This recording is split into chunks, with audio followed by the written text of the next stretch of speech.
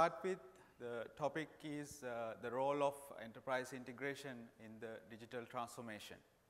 So I think you all have heard about the importance of digital transformation, and in this talk I'm going to focus on the importance of enterprise integration when it comes to transforming your business into a digital business. So in this session we will be mainly discussing about why integration is so important when it comes to digital transformation, and existing integration technologies, existing centralized integration middleware, and how they have evolved over last several decades, and modern trends in the enterprise integration, especially with microservices architecture, where is the integration middleware heading, because you may have heard about no ESP initiatives coming from microservices architecture. So I'm going to go into the details of how that works in practice with the modern enterprises. And we are going to introduce the concept of micro integration, a decentralized integration approach, which is kind of an alternative to the conventional centralized integration. And also I'll also focus on how Ballerina caters these future integration needs during the latter part of the session. Okay, so let's get started with the relationship between digital transformation and integration. So as you have heard in the morning, digital transformation is pretty much about enhancing your business, evolve your business models, focusing on enhancing your customer experiences and optimizing existing business operations with the use of underlying software systems.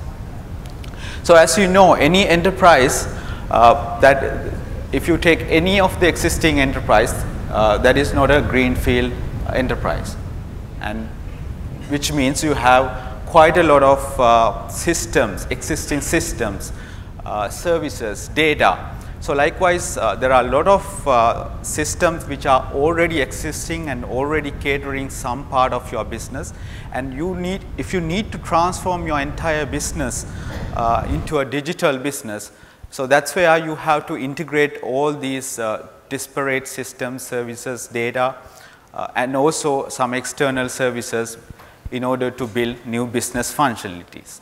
So therefore, enterprise integration is one of the key steps towards building a digitally transformed business.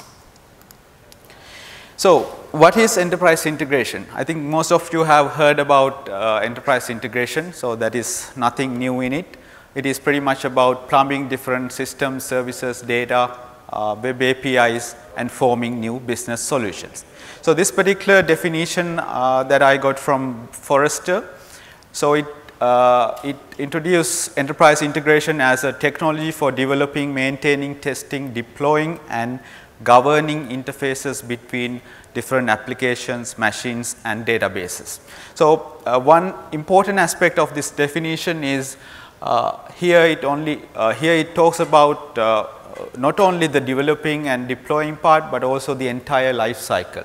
So all the modern enterprise integration solution has to cater the end-to-end life cycle, all these life cycle states of the enterprise integration. So we will come back to these points later when it comes to WSO2 integration platform. So enterprise integration is not a new thing. It's a very old concept, probably several decades old. And still we are talking about it. Still we are building new solutions, new platforms to cater enterprise integration needs. So why enterprise integration is so important nowadays? So enterprise integration has evolved from different architectural concepts such as EAI, ESB with SOA, and now it has evolved up to the microservices and how microservices communicate with each other. And the importance of enterprise integration is very critical nowadays, especially due to the increasing usage of APIs. APIs in the sense web APIs, cloud services, software as a service applications. At the same time, a lot of IoT devices coming into the picture. You need to integrate different types of data representation within your enterprise, as well as still there are a lot of proprietary systems, legacy systems.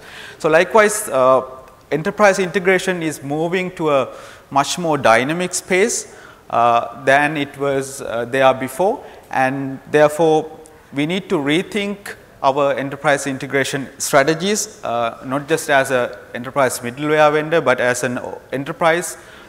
We need to concentrate on modern trends in enterprise integration.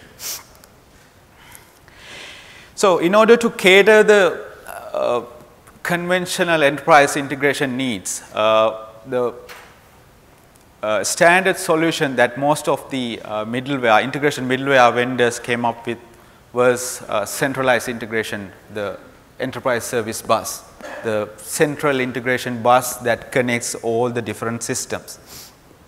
So this is based on the conventional ESB approach, and this is capable of connecting legacy systems to proprietary systems, cloud services, data, applications. So likewise, all different types of things can be integrated using this central middleware. So as with most of the other integration middleware vendors, WSO2 also offers rich set of enterprise integration products, which includes WSO2 ESB, WSO2 Business Process Server, Data Services Server, Message Broker. Likewise, there is a set of products that are categorized under WSO2 Integration Platform. So what we have done with the new Enterprise Integrator 6.0 product, it's a more or less a new packaging, packaging of a set of existing products, and make sure they are fully seamlessly connected. And we basically want to enhance the user experience so that users don't have to download various discrete set of products and build their solutions. And if you look at the Enterprise Integrator 6.0, it primarily caters the centralized integration needs. This will be the central place that all the other systems connects to. And there are a set of important aspects related to the runtime. So just to clarify, this is not a single monolithic distribution or single monolithic runtime that has all the features, and when you start the product, you don't get all the runtimes into the same runtime. So that is not that. This is just a packaging of set of products. And if you look at the runtime structure, ESB and Data Services Server is merged into the single runtime, because what we have seen with most of our customers is that most people use DSS as a feature embedded into the ESB owing to the Carbon platform features. So in the runtime aspect, ESB and Data Services will be a single runtime. You have Message Broker, Business Process Server, Application Server, and ESB Analytics as separate runtimes.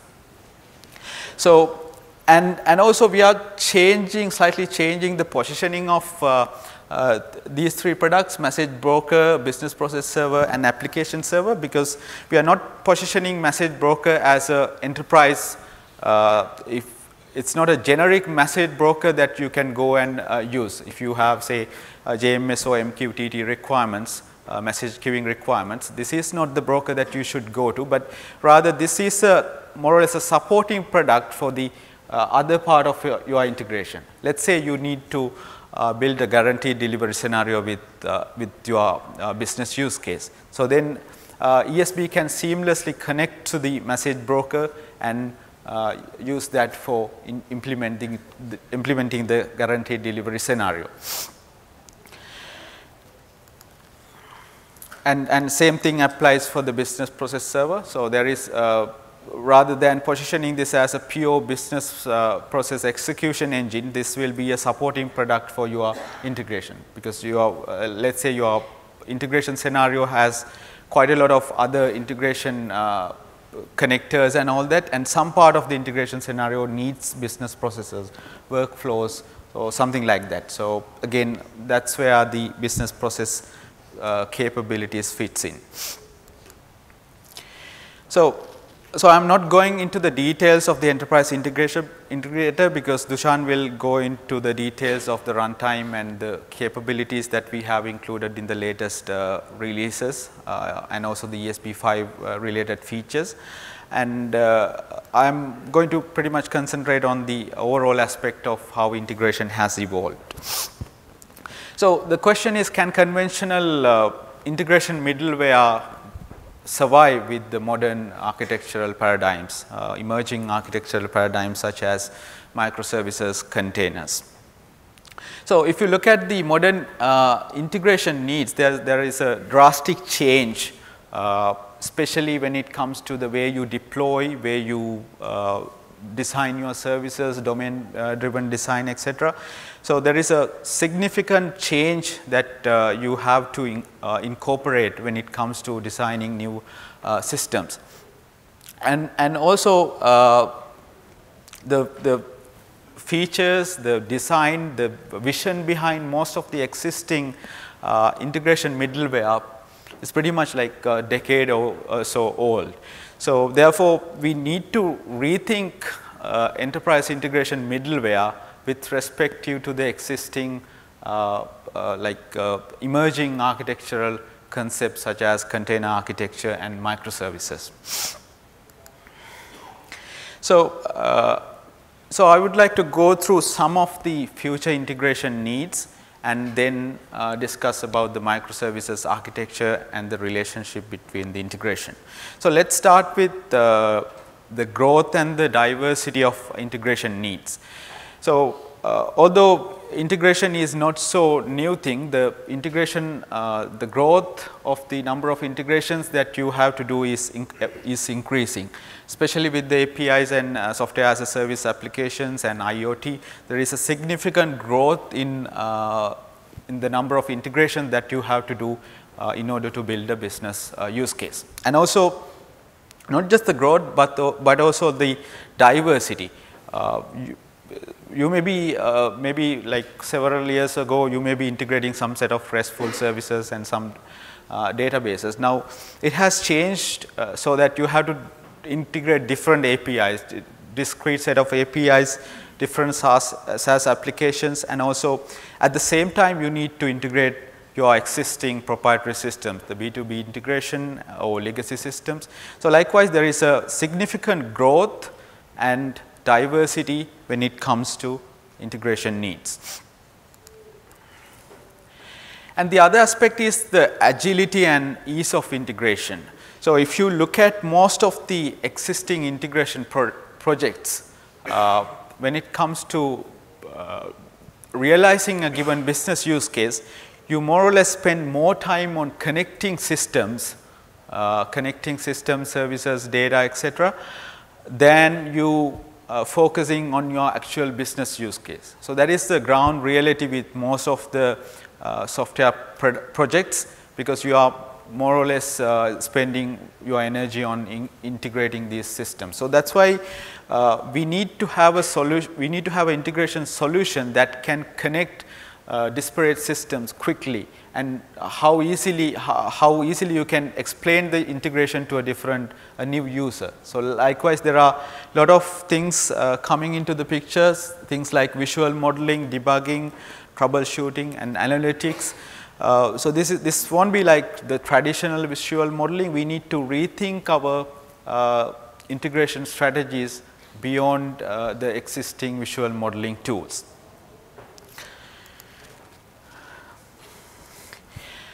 So the next point is orchestration. Again, this is not a new thing. This has been there for, again, ever since the start of the enterprise integration. Orchestration has also changed during last several years, because orchestration is pretty much about orchestration between couple of services when it comes to the ESB scenarios. But now it has changed mainly due to the proliferation of services. There is and also the APIs and other applications that you have to integrate. People tends to build fine-grained services. You may you may identify a given set of business requirements, and you will build a lot of fine-grained services. So, when you have to build a business functionality, you have to integrate all these fine-grained services, and therefore, the orchestration is getting even more complex in the modern integration scenarios. And orchestration looks really, it's really hard to represent visually, especially with the existing data flow visual modeling tools. So, just to give an example, orchestration scenario. So, this is from Netflix API usage. So, a single call to the Netflix API triggers 9 different backend service calls, and the service orchestration logic resides in the Netflix API. So, likewise, the number of services and number of external orchestrations that you have to do has increased drastically.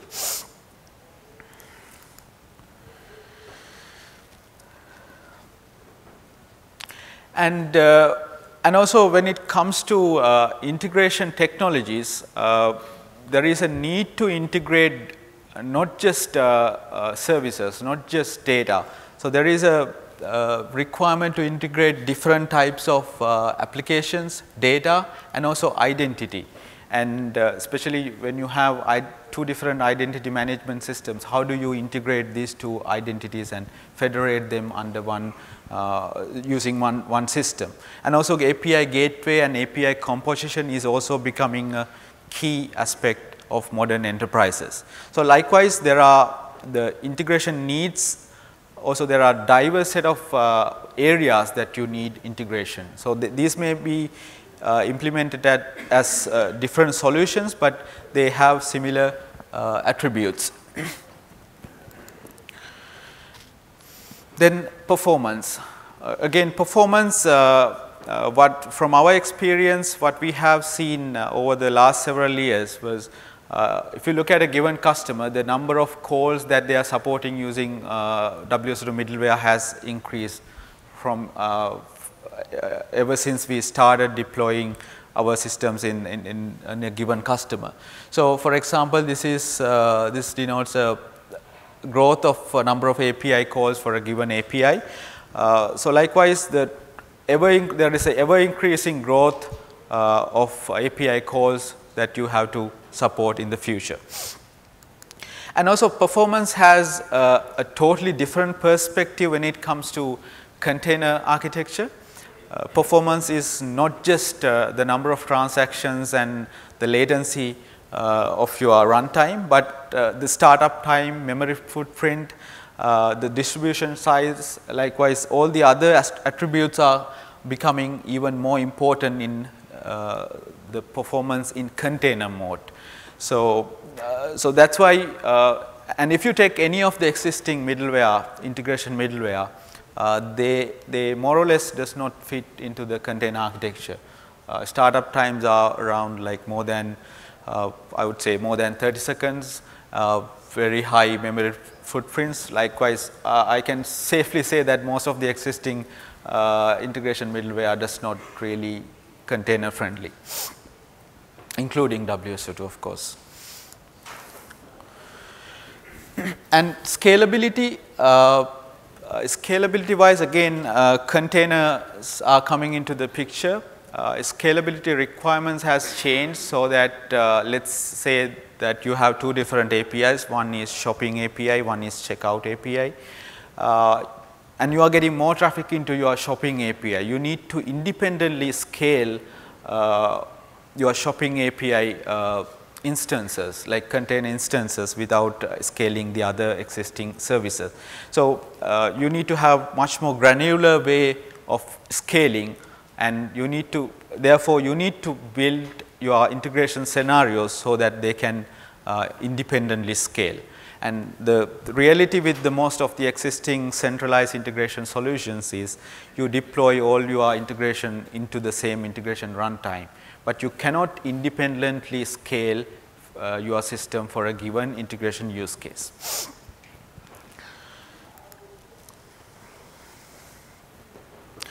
So, now let's discuss about the microservices and ESB related arguments that we have in most of the enterprises. So, what we have seen especially during last couple of years is the increasing adaptation of microservices architecture. So, and also if using an ESB is kind of a becoming an anti-pattern. Some people think it's an anti-pattern and we should not use ESB. So, there are a lot of myths around that as well, but let's try to analyze the real the usage of microservices and integration and see what is the best solution to solve the integration problem with microservices. So obviously microservices architecture rejects ESB. So, that is actually, this is from Martin Fowler's suggestions, smart endpoints and dumb pipes. So, no ESB at all. His recommendation is to move the business logic plus the routing logic and spread it across all the other clients, which are smart endpoints. So, this is the theoretical aspect of microservices, and most of the integration middleware vendors, and when it comes to practical usage of microservices, they don't really they find this really problematic. Although this works in theory, when it comes to practical usage, this will basically results the very same point-to-point spaghetti thing that we were trying to get rid of using ESB, right. So, this is a scenario that I took several microservices and tried to integrate using Martin Fowler's way. So, you will ended up getting a spaghetti kind of architecture. So, this will work for like 3 or 4 services, but as I said earlier, you can't really say that your business scenarios only need this many services, and also the downside of that is you still have to integrate with your existing ERP system. Let's say you have SAP system. So, are you going to write SAP integration code in your microservices? No, that is not going to work, right. So, we need a better way to actually we need to evaluate what microservices architecture, what organization who has adopted microservices architecture has done. So, again going back to the Netflix use case, as I said earlier, for a single API call there is an orchestration happens. So, what they have done is at the API layer, the gateway layer, they have implemented the orchestration logic. So, basically the orchestration between these 9 services is implemented at the API gateway layer. So, that is not a smart endpoint, right. This is not a smart endpoint. There is the logic, business logic implemented at the gateway.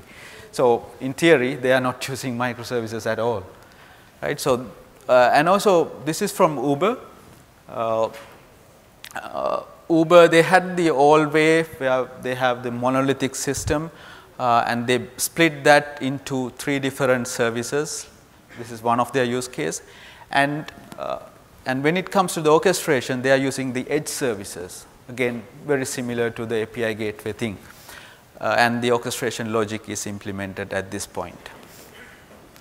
So, the point is, so what we are saying is we are not going to introduce the ESB into the picture, but we need to think about a decentralized integration frameworks, an integration framework that allows you to integrate existing services, systems and data, and that framework should cater the modern enterprise integration need, especially the container architecture and also the microservices architectural principles.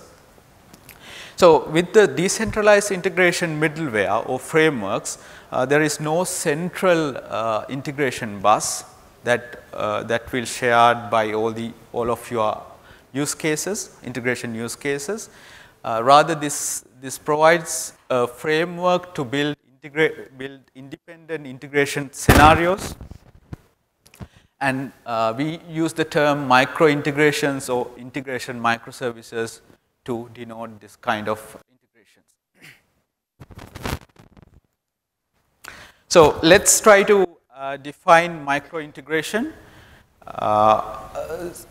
So actually the term that I think we came up with this term based on different experiences, but micro integration or integration microservices, the key aspect of that is building a specific integration scenario and run that integration scenario as an independent runtime using a lightweight integration framework. And we will have only one integration scenario per each runtime, and this runtime has to be extremely lightweight. Lightweight in the sense it has to be container native. It should start up within like within couple of seconds. It should have low memory footprint, and this runtime has to be able to develop, deploy and scale independently. So let's have a look at some of the micro integration scenarios. So let's assume that you are a greenfield startup or something, and you have 4 different microservices. You can still use the spaghetti integration, and client can directly talk to the microservices. That is possible, but often when you have like hundreds of microservices, this will become a spaghetti integrations. Therefore, what you can do is you can build your different micro integrations. You can pick and choose the fine grain or atomic microservices that you want to integrate with, and you build the micro integration using the micro integration framework. And so likewise, you can build multiple integration scenarios. So these are fully container native. They can independently scale. And we can extend the same thing. We can do the same thing for the conventional enterprises. Like this is a conventional integration use case. You have an ERP system, Salesforce, data and services. And again, you can do the same thing using the micro integration framework. So this basically replaced the central ESB that we had in the middle. Again, the importance is also you can use the hybrid approach, this is the most common thing that we have seen with the modern enterprises, because you cannot really migrate all your existing software systems to microservices. So therefore, you have set of existing proprietary or legacy and monolithic systems, and you have maybe some new projects are implemented as microservices, and you need to have some kind of a federated integration between these two ecosystems. And again, micro integration fits into that use case as well. So this is the important aspect of that. You have say you have 3 different integration scenarios, and you can independently scale them just by changing the number of instances that you're going to use for a given integration scenario. You can scale them independently. So scaling, developing, deploying and scaling independently. And types of micro integration, often in most cases micro integrations are more or less exposing a REST API, RESTful interface to the external world. And also there can be scenarios which are not exposing anything. Those are like scheduled jobs. This is a scheduled job that is running periodically. Things like, for example, if you want to sync data between Salesforce and SAP, so that can be done through a scheduled execution. So, and also API part, I'll come back to that in the next couple of slides.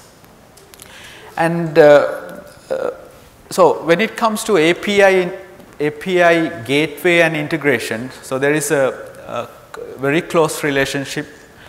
Because some organization wants to have separate API gateway layer, and some organization wants to have the API gateway and integration at the same level.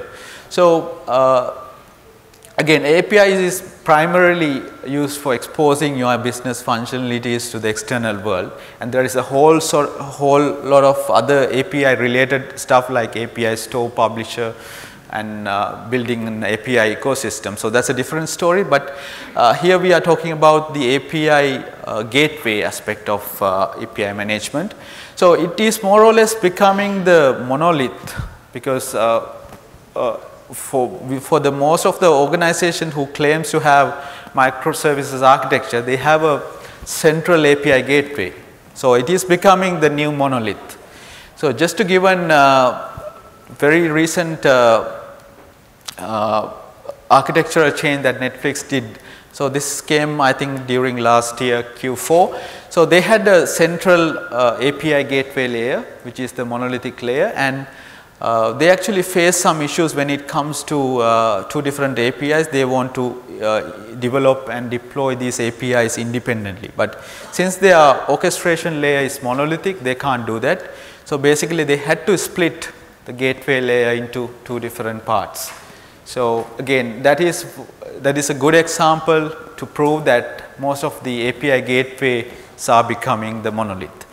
So we need to cater that aspect as well. So that means the API composition layer or API gateway layer has to needs to be able to scale independently. That means let's say you have two different APIs deployed, and you should be able to scale those two APIs independently at the API gateway layer. Okay, so how WSO2 is addressing all the things that I have discussed so far. Obviously, so what we have been working during last year or so is to address all these needs using a new solution. So we don't really want to build just another ESP again. So we evaluate all these requirements, and we need to build actually a reusable integration framework that can use for all these types of integration. And also the visual and textual representation is equally important. As I said earlier, we really want to move away from the traditional data flow model.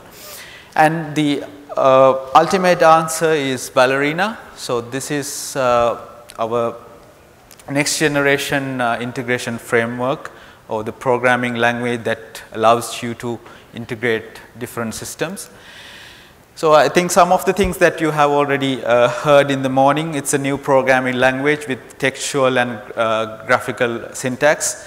And we are based on the sequence diagramming programming model. That means any given integration scenario has to be able to represent using a sequence diagram. And it is network aware, data aware. Likewise, we inspired quite a lot of stuff from Go. And so there is a important aspect of graphical and textual parity. That means you can switch between graphical and textual representation. You can choose either way to develop your integrations, and it has deep integration for REST, because all our concepts are pretty much based on RESTful interface concept.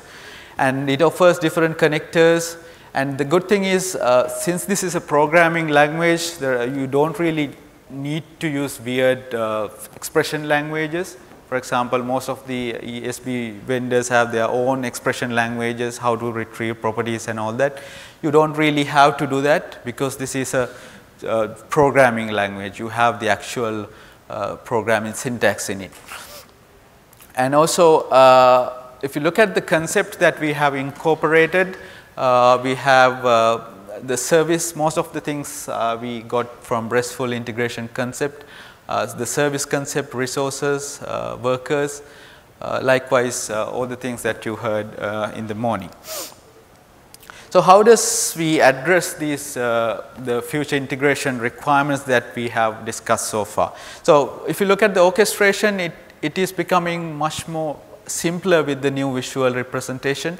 So you have different types of services that you are integrating with, and you represent them in the form of a sequence diagram using our new Ballerina composer. And so this is actually not that interesting, because this is sequential, but we more or less more and more seeing this type of multi-worker execution. There are a lot of multiple parties participating in your integration scenario. So you can basically, similar to what we have done in the morning, you send multiple requests to different API calls, and all things happen in parallel. So likewise, you really need to think the modern integration scenarios in more parallel way, so that you have multiple workers executing in parallel, and also you are continuing, your own thread is continuing with your own integration, and once you are done with that, you can basically wait till all the other jobs completed. And also the connectivity is a key aspect of Ballerina. So that means since we are building integration, since we are going to support all types of integration, the server connectors, client connectors are quite important. The inbound protocols are catered with the server connectors, and outbound integrations are handled with the client connectors. And also we have connectors for different web APIs, including Twitter, Gmail, etc. And when it comes to integration solutions, EIP is an important aspect. And what we have found with the Ballerina is most of the EIPs are already there in our language, like they are integral part of the language. For example, if for join, for each, etc., those are part of the language, and we will continue to improve the language so that we can cover 100% coverage of all EIPs. And type mapping, so we have the basic type mapping support in the editor, in the composer, as well as in the language using the type mapping concept. And also the performance, if you look at, so actually one of the motivation behind building Ballerina is actually performance. So even before we build Ballerina, we build our new HTTP transport using Netty, which is pretty much like 5x faster than the existing HTTP transport. And likewise, we have included various, yes. Yeah, so the question I got is, number one, most of the data representation that you guys keep talking about is XML and JSON. Mm-hmm. But in looking into your ESP and the mapping, I didn't find an easier way to implement either PFF or BFF. And the second one is, what is your threshold? I know that other ESPs have crashed at a certain point when the file is, I don't know, 10, 20 gigs. Have you found out what your threshold is? Yeah, so shall I take the questions after the session? Sure. Okay, yeah. Right, so when it comes to performance, the other aspect of the performance is the startup time and all that. So if you look at, if you try out Ballerina, a given service can start, I think within less than 1 second or something. So it varies from machine to machine, but it is pretty much around 1 to 2 second time to boot up a new service. So that is very container friendly, and entire execution model is non-blocking based, including our new Netty transport. And as you have seen in the morning, visual debugging is also part of the language, part of the composer as well. And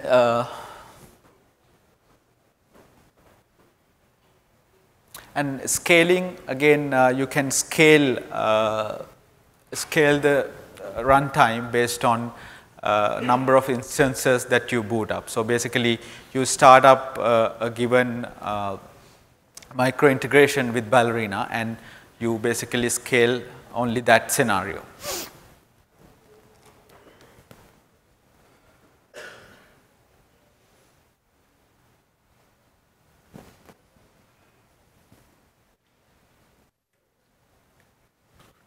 Yeah, maybe I can answer your question in the meantime. So, so your question is about the existing ESB or the Ballerina? Well, actually both. Both, yeah. I started playing with the Right. existing ESB, and I didn't find a template for a PFF or how to create a PFF or a DFF as a store. Right, yeah.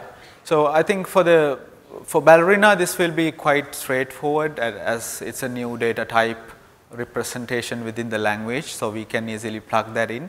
For the existing ESBs, ESB architecture, we will still have to use the canonical data format that we are using and write a connector or a message builder and formatter to format these different types of protocols. So yeah, we can probably discuss your exact requirement offline. Yeah.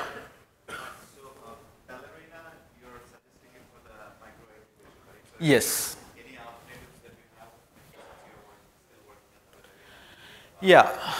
Yeah. So basically, what we are suggesting is to use Ballerina for all types of micro integrations.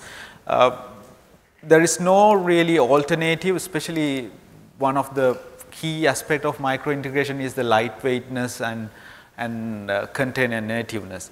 So, sorry.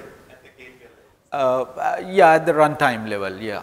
So, because of most of the existing solutions those are too bulky to be really say, I'm really container friendly.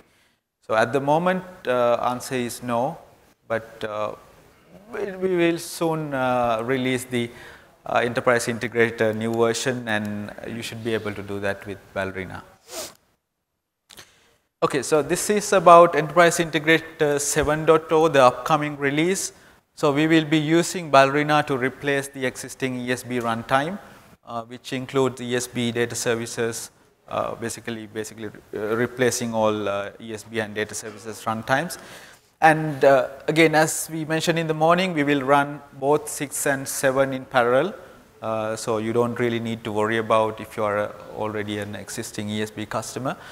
And again, migration, we believe that we can cover 80% of the integration migration through automated tools.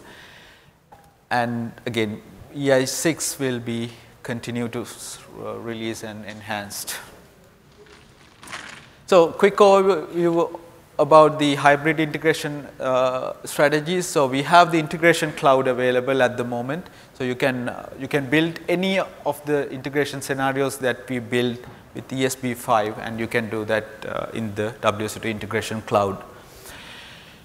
Okay, so this is a summary. So in summary, the integration middleware is not disappearing, rather they are morphing to new integration middleware frameworks which leverage micro integration, and we believe that within next several years micro integration will rule the world, and Ballerina based enterprise integrator will cater all the micro integration needs.